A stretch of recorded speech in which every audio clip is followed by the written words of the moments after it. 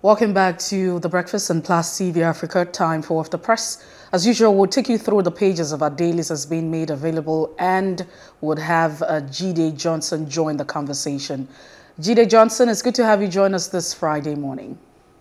Good morning, Justin. Good morning to you. All right, let's start off with the Daily Trust newspaper this morning. And looking at the front pages of the Daily Trust, let's find out what big stories we have on the Daily Trust newspaper. The banner caption reads, Auditor-General uncovers multi-billion Naira fraud in National Assembly. Auditor-General uncovers multi-billion Naira fraud in National Assembly. 3 billion in Senate, 5.5 billion in House. It's shocking lawmakers are breaking the laws. Father, who is saying all of that? These are riders you find underneath the caption. It brings us back to the conversation. Those who should uphold the laws, the ones breaking the law. That's why I just shook my head, when you said that multi-billion Naira fraud. Well, let's just move ahead. Why APC convention should postpone February. I take that again. Why APC should postpone February convention. That's what Carlos quoted to say. Explain source of your wealth. Adebanjo tells Akandonye and Tinubu. Lack of trust, major challenge in COVID-19 vaccination. Sultan is also quoted on that. You also have Bichi Emirate holds special prayer today. And why we gave Buhari's son title, Emir of Daura. Quite interesting. These are some of the headlines you find on the Daily Trust newspaper. Away from that, we move on to the Daily Independent. And party politics is what they have in mind as their banner, their lead story this morning. APC February convention uncertain as crisis persists in states. With a rider convention in February may lead to implosion. Kalu warns. Just below a pictorial, there are state steering committees to oversee payout of $800 million to the poor. All right, that's on the Daily Independent. On the red strip below the page, stake or shareholders approve Access Bank's transformation to holding company. Jonathan Lawan Sanwo-Olu celebrate Buhari at 79. Insecurity may affect 2023 election. Jega former INEC chair. APC chairmanship not a do or die affair. Yari Al-Makura and Akume. 2022 privatization of public health facilities will cripple sector. That's according to the MHWN. Provisions of customs bill will paralyze free trade zone, according to Nigerian Export Promotion Zone. The Adebanjo challenges Akandonye Tinubu to disclose sources of wealth. NJC bars 3 judges from promotion over conflicting ex-party orders. Those are the stories on the Daily Independent this morning. Moving away from the Daily Independent, let's take a look at the Punch newspaper. Attorney General of the Federation writes Buhari says mandatory direct primaries will cause confusion. That's on the Punch newspaper. It's a bold caption. Now, underneath, you have several riders. Malami's office sent its position 2 weeks ago, says Minister of Justice source. Constitution of parties stipulates direct or indirect amendment will be difficult. Now, these are the riders underneath, and that issue is back again on the front pages of our dailies. Buhari snubs calls to visit North and jets out to Turkey with wife and 7 ministers. NJC sanctioned 3 judges for conflicting rulings, 1 on watch list. And you also have fan suspend workers as car confronts landing plane on Lagos airport runway. Federal government wants Nigeria's COVID-19 cases increases by 630% in 10 days. Insecurity threatens 2023 polls, says Jega. VP inaugurates Ajimobi Center. It's also another caption you find. And still looking at the page of the front page of the Punch newspaper this morning. Salary deductions. Fighting monarchs costs you election, not rigging. Find out who's saying all of that when you check out this page. Lawan Bajabiamila Ngige orders hail Buhari at 79. And you also have a more interesting caption. Hoodlums arrested for kidnapping Ondo female worshipper during a vigil, orders held. And reps demand dismantling of Lagos Southeast Abuja routes checkpoint. That's also another caption. Let's see if we can check this out. Not entirely clear, but we just allowed that to slide this morning. That's the much that we can take. And just before we move away, governors vow to review federal government's proposed privatization of 10 power plants. That's it on the Punch newspaper this morning. And the last story on our tables this morning is The Guardian. Consensus hope dims for amended electoral bill with several riders. Buhari departs Abuja for Turkey Africa Summit returns on deadline day. Lawmakers proceed to on Yuletide recess. Turkey trip stalls National Assembly leaders' last effort to save amended bill. A fate of Ekiti Osun governorship polls hangs over stalemate. All right, more stories. NHIS canvasses 1 kobo per second telecoms charge for health coverage of vulnerable Nigerians. Lagos indebted to retirees by over 30 billion naira, says pensioners chair. Emir decries 50% of land taken over by terrorists, warns of food crisis. Court orders arrest of Imo Deputy Speaker over alleged 75 million naira fraud. And finally, Nigeria at war, SBM report reveals. Those are some of the stories you can find on the front page of The Guardian this Friday morning. All right, let's have Jide Johnson share his thoughts on some of the pages of the national dailies. Once again, good morning, Jide Johnson.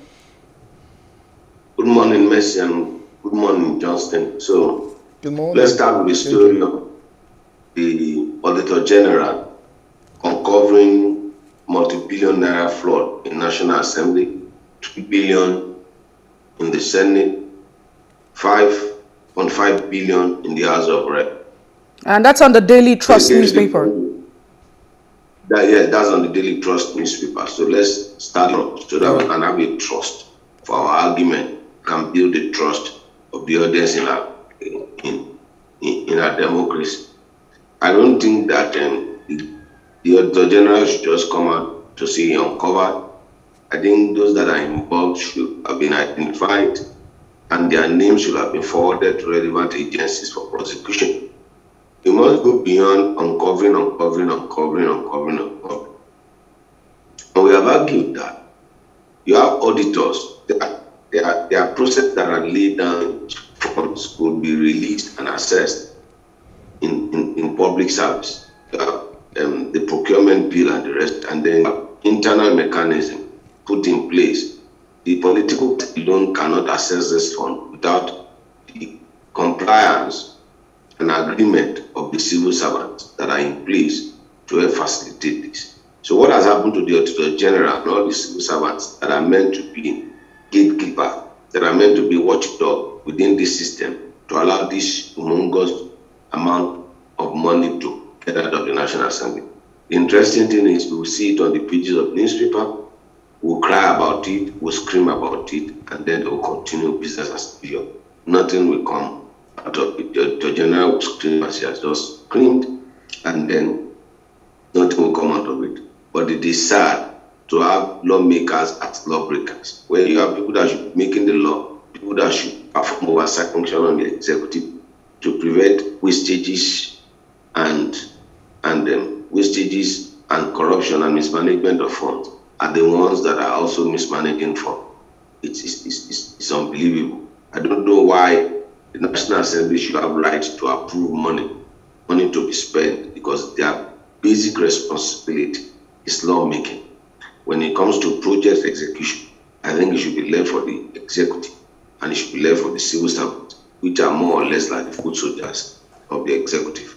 Let's see how it goes. We'll throw a spotlight on this particular issue, and hopefully we will see head ruling and people being prosecuted. Otherwise, it will be as business as usual. If you uncover the type of corruption that has taken place in the National Assembly, that's why most of them want to die. Most of them want to die in office. And as soon as they get elected into the House of Rep or they get elected into the Senate, they don't come back home again they remain in Abuja. In view of, I've challenged them, let the Speaker of the House of Rep, let him travel from Abuja to Lagos without the paraphernalia of security, and let the Senate President that is from Yobe, let him travel to Yobe State, where he's from, where he has represented since 1999 as House of Rep member and as Senator since 2003. Let him travel to that particular place without this paraphernalia of office, and let's see whether he will freely be able to travel. And all other House of Rep members and senators, distinguished senators, to travel to their respected constituencies and districts, and let's see what will come out of it. Until we are serious about dealing with this issue, the issue of insecurity will not continue. They will continue to provide private security for them. They will provide private life for them themselves. They will provide everything that will meet their comfort for them. Until we put ourselves on a red list, I don't think we are ready to make progress. We shouldn't power any government office that have elected public officials with generator. We shouldn't power their official residence with generator. We shouldn't power Asoro with generator. We should. Once there is no light, let every one of us have no light, and they understand what an average Nigerian is going through. That's my take on that. The other story in the Daily Trust is a story of lack of trust. We see we are dealing with trust today, which is a major challenge for COVID-19 vaccination. And that's where the traditional rulers come in.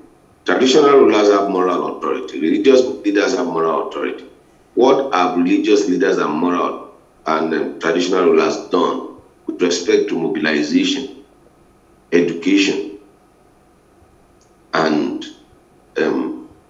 education and mobilization of the average citizen, of their followership? They have moral leadership over these people. People listen. We live in a society where people are true religious and true traditional. What are our traditional rulers doing with respect to encouraging people to get vaccinated? What are our religious leaders doing encouraging people to? So if there's a trust problem, so it's a perception problem. That means it can be dealt with. So if it's trust, it's perception, and perception can be changed when you use opinion leaders. And when you use opinion leaders in public communication, whatever communication, be it public or commercial, you change perception. And that's where their role should come in. And they should be collecting 5% of the money that goes to the local government without them having any work to do. I think that responsibility of dealing with the issue of trust can be facilitated by traditional rulers and religious leaders. And it's very interesting in the north. The emirs and the sultans are both traditional rulers and religious leaders. So it's a twofold, it's a two-pronged approach. I think the sultan should call on the emirs and then all traditional rulers across the length and breadth of this country to encourage people to get vaccinated. You go visit the doctor for other ailment. You do not doubt doctors when you go visit them for them to treat you over other ailment. How would you doubt doctors when they have come up with vaccine? And we should doubt them with the different types of drugs they have come up to deal with different types of disease and illness. I think the traditional ruler will be very, very useful in that regard when it comes to building the trust of the people in the vaccination. And I'm saying it, as many people that are listening to us, please go and get the vaccine. I'll be getting the booster shot once available. Get the vaccine. I've been fully vaccinated. They said we need to get the second. We need to get the third, even if we can get the fourth. And even we need to get the booster shot. But I'll get it. I'll visit the health center where I took mine in the first instance. And I'll see if there are booster shots that are available. I will take it. It's important for us to get vaccinated. Forget about all the conspiracy people are saying. It's your life, and your life is critical to you. I will say health is wealth. So the Sultan should call on his other traditional rulers to help out in this fight against people that are anti-vaccine. I have my reservations concerning the vaccine, but nevertheless, a public health issue. It's not only about me, it's about every one of us. And it will be irresponsible for anybody not to take it. That's on the vaccine. All right, Jide Johnson, let's leave the Daily Trust for a bit and slide on to the Punch. The electoral bill is still, being talked about, is still being topical around major spheres. AGF writes Buhari says mandatory direct primaries will cause confusion. Malami's office sent its position 2 weeks ago, says the Ministry of Justice source. Buhari right now is in Turkey and is actually almost deadline. So what's the fate for that particular bill? The president can sign the bill anywhere. However, we've said it over time that the National Assembly members did not do their due diligence. Due diligence in the sense that of carrying their party along, of involving the political parties that they are involved, that sponsor them for the election. And we have said that there are things that the National Assembly can legislate on, and there are things that they cannot legislate on.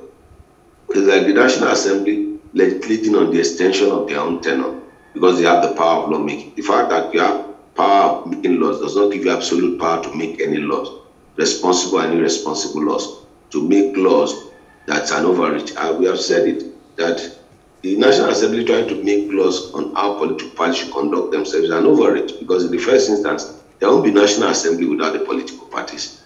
It is the political parties that sponsor candidates to seek election. And once you win the election, you become part of the executive or you become part of the judiciary. So as far as I'm concerned, I agree with the Attorney General, unfortunately for the first time, that this law will create confusion. To create confusion, you can't mandate parties on how to run. They are guided by their constitution. It is not gangsterism. It is not legislative rascality. Legislative rascality and gangsterism cannot solve the problem in the polity. Let the National Assembly members leave each party to run its own affair based on the constitution of the party. And with respect to that electoral act, we have said that the contentious area is that clause that made provision for this direct primary. Everybody seems to agree on every aspect of this electoral act. And I think the president can sign this electoral act into law, and then this particular contentious aspect, send it back to the National Assembly for them to have an amendment with respect to this, telling them that I've signed this into law for this area, please remove and deliberate on this, and let's have a clean copy, and then I'll sign this into a perfect, in any case, we get a perfect document. You see that, I think another headline of the story, there's a particular newspaper that carried the story that lawmakers threatens to override the president. Let's wait and see whether Lawan led Senate and Gbajabiamila led House of Rep have enough courage and temerity to override the president in the first instance. But that law, that bill, with this contentious aspect of how parties should conduct their primary, should not. The advice of the Nigerian should be taken with respect to that. And I knew one of the things that the political class do is to create confusion. They know what this thing will generate. Can you imagine the National Assembly leadership not discussing with the leadership of their party, not discussing with the presidency, and they went ahead to send this bill? You have different of the liars between the presidency and National Assembly, and all of these officials involved did not do enough due diligence for them to know the thinking of the executive concerning that. Only God will help us when it comes to maintaining sanity in the polity. Okay, let's just stay with the Punch newspaper this morning. NJC sanctions 3 judges for conflicting rule and 1 on watch list. You remember the fact that in 1 week we had different court orders emanating from Kebbi State, Rivers State, and Cross River State. What are your thoughts on this? Well, for democracy to thrive, you need an independent, impartial judiciary. Judiciary is meant to be an habitat.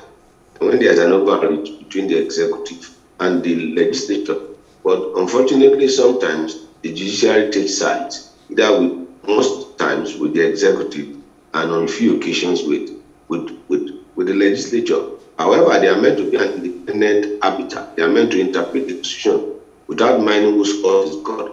And I think that the judiciary needs to clean itself of elements that have brought that temple of justice into disrepute. Because once you get to judiciary, it's about to get justice. And what is just?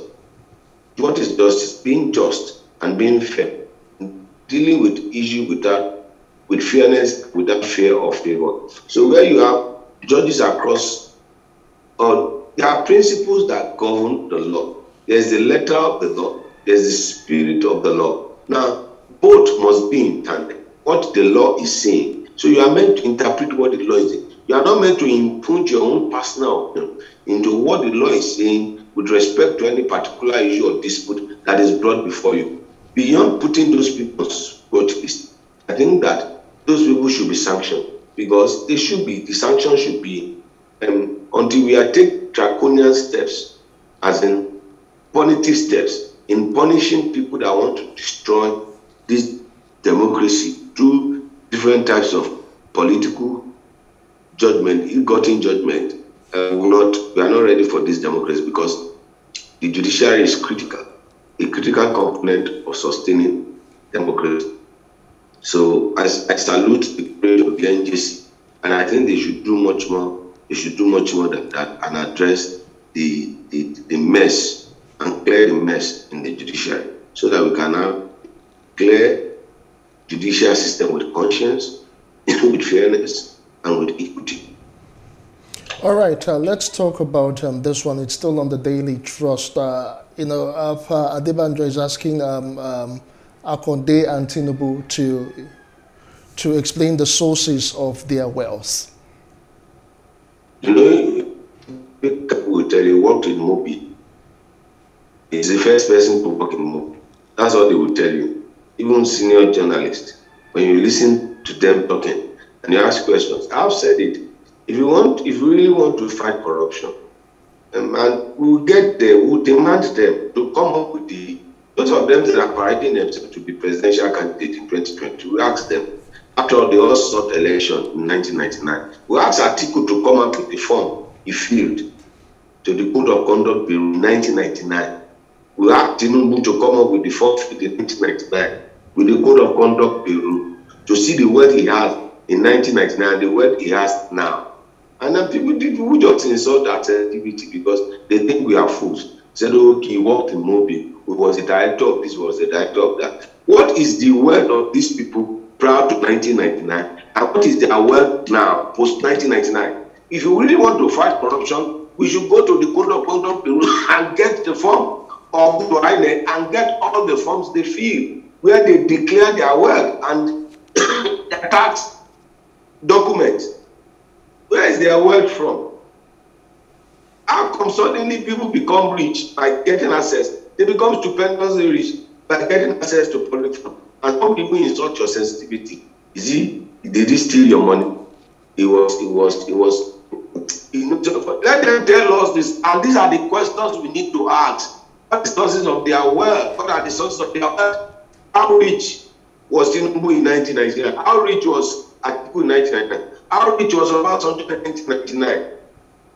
And they will parade themselves, they will make money from the public funds, and they will parade themselves as if they fell from heaven and their money came and their money is clean. I know what Adebanjo has said, with respect to them explaining the sources of their wealth. If they are not bold enough to tell us how they make money, why should we elect them? Why should we trust them with public fund? But in Nigeria are ready to ask tough questions, and we ask people, you don't have any private business that you are running, you don't have any private business. And then recall in 2019, where William Van went to the house of one of the gladiators in the political landscape, and they said it does not collect government contract, it does not do this, it is his money. Can you just tell IRS? And then if this is your money, how much tax did you pay for you to have William Van coming to your house? No problem, we are not arguing with you. You know the interesting thing, you can make whatever wealth, but how much taxes have you paid for you to have that amount of money that William Van will come into your house? And we see the taxes you have paid in that financial year. Then we know that you made your money legitimately. We don't care whether you collect contract or you don't collect contract. But you must pay your taxes at when due. If you make money from this country and you are not paying your taxes, why should we trust you with public office? So these are basic questions. But you know what? The unfortunate thing about this our democracy is that the major problem of this democracy, as some of my colleagues including myself, that are doing this program and that are watching this program. The bane of this democracy has been journalists. If the journalists turn the bull high, we kept our eye on the bull during the military regime, if we turn spotlight on these actors and leaders, I'm telling you, Nigeria will be a better country. But you know what? Go and check those that are supporting them. Go and check many articles. There are many articles there are many stories on the pages of newspaper that are not news stories. They are just sponsored stories, and people are talking about it. And as if it's a major news story. So the major newspaper will put it on their front page news. The major news stations, broadcast stations, put it in the headline of their story. Whereas these are sponsored stories by people that have political and economic interest. And then they will fool the citizenry as if they are major stories of the day. We will get there. Some of us will ask questions. They will tell us where they get the source of their wealth. They will tell us. When it comes to 2023, I've told people that care to listen. All their supporters, they can get 2 of their supporters and just to face me, for us to have a face-off. Just 2 of their supporters. 2 of supporters of Atiku against me. 2 supporters of Tinubu against me. When we get there, let's have a constructive debate concerning that. 2 supporters of Bukola Saraki. Let's have a constructive debate. Let's throw spotlight on this so that Nigerians will know, so that we don't make mistakes that we begin over and over and over and over and over, and we begin to grumble. Grumble over what?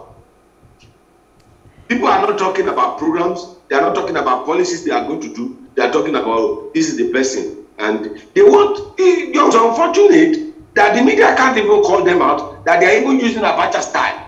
Nigerians are eating the call of Nigeria. Who are they fooling, for heaven's sake? Who is calling you to be president?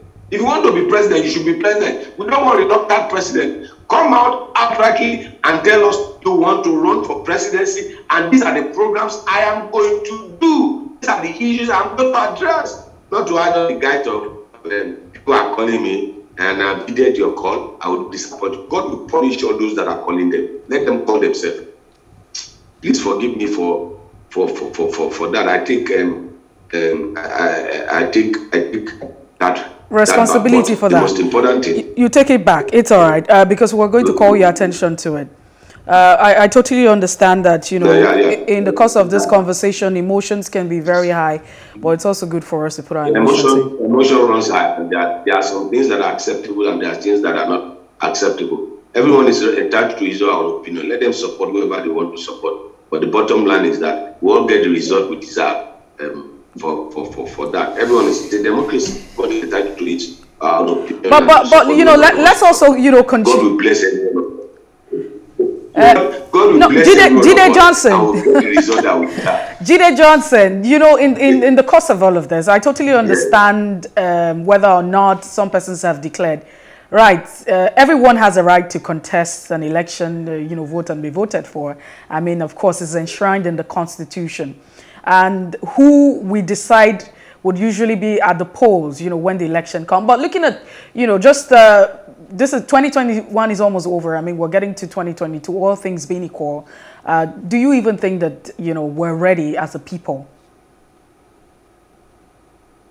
No, it's what Jega said. Jega said this insecurity is one of the challenges. One of the major headlines, former Professor Jega said insecurity might affect 2023 poll. Are we sure we are going to have 2023 poll? And then if you check the headline of most of the newspapers, where the chief whip of the Senate, Senator Okali, said that APC February convention might likely lead to the implosion of the party, that there's an uncertainty.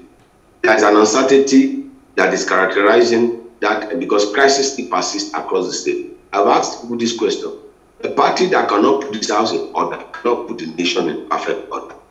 We've seen how these parties have moved from one crisis to another. For example, in PDP, no chairman of PDP has completed his tenure. National chairman has completed his tenure.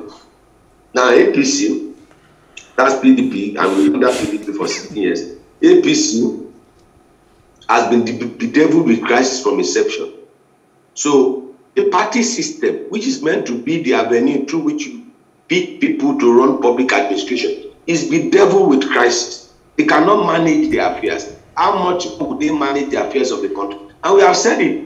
A party that does not have respect for its own constitution when he wins election and gets to office, will not have respect for the Constitution of the Federal Republic of Nigeria.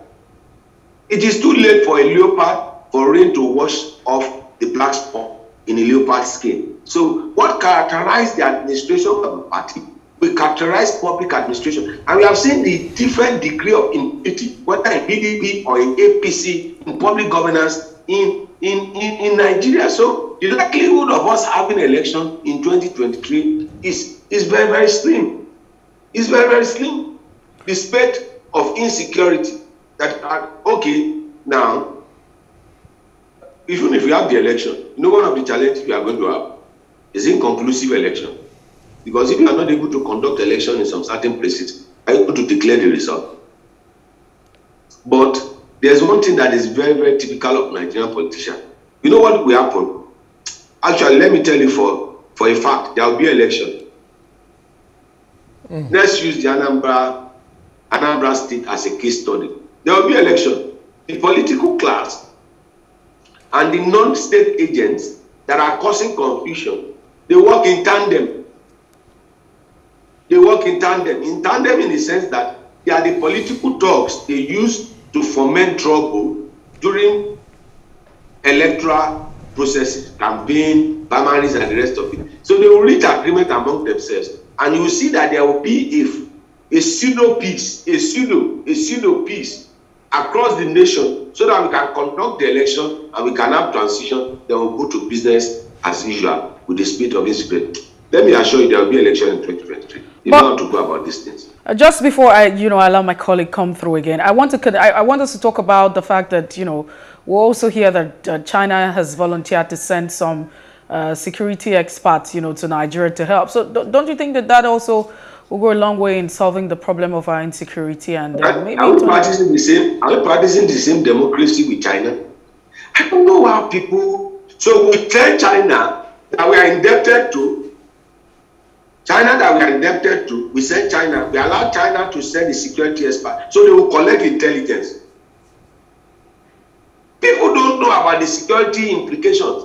China that has taken over the airport in Uganda, so that we are indebted to. Now we now allow China. China is offering to provide us with security for our election. So they will understand the structure of our political system. They will gather the intelligence. They will work on it. And then in 20 years, in 15 years, you will see the result of the intelligence. Are there fools managing critical infrastructure in this country? Are they not intelligent enough? Have you ever seen any nation allowing other security agencies to come into their nation? An election is critical to public policy, because whoever wins that election becomes the government, and the government shapes public policy. So we allow them to come. We have surrendered our sovereignty then. It's just a matter of time. Do these people think at all? All right. Now they are offering us like the Greek. You know what is called the Greek gift? If you check the Trojan horse, so they will come like a Trojan horse and will think that the horse embedded in the horse are soldiers. So at night they will just come. You know what? And when men went to sleep, the enemy came to sow tears. So overall, I am calling on my colleagues, and I'm calling on you, and I'm calling on everyone in Nigeria to speak totally against this. Even I did history as a course when I was doing A-levels. If you study history,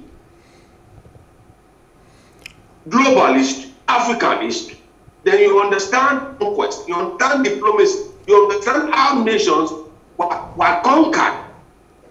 All what they need is to have control over our political system. Then we take the independent way, we become subservient to China. Economically, we are already indebted to China. So politically, we'll be indebted to China. It's a free fall. Some of us that have never dreamt of getting the citizenship of any country, because we can never substitute our African heritage for other heritage. I'm proud of my Nigerian heritage and African heritage. I think we should be thinking in that direction. If that happens, I've said it over and over and over and over again. If that happens, I think I'll seek the citizenship of another country and not that of Nigeria. All right, thank you. Because once they have access. All right, thank you so much, Jide Johnson. He is the Chief Lecturer at Nigerian Institute of Journalism, and we have been reviewing the front pages of major dailies. We must say a very big thank you for your thought and input this morning, Jide Johnson. Mercy. Have a merciful Friday, and Justin, just have a jollification Friday. Thank you very much. Yeah, whatever that Thank means. Welcome, Jide Johnson. All right, today in history, we'll be going back 1936. Pope Francis was born today. Let's take that away.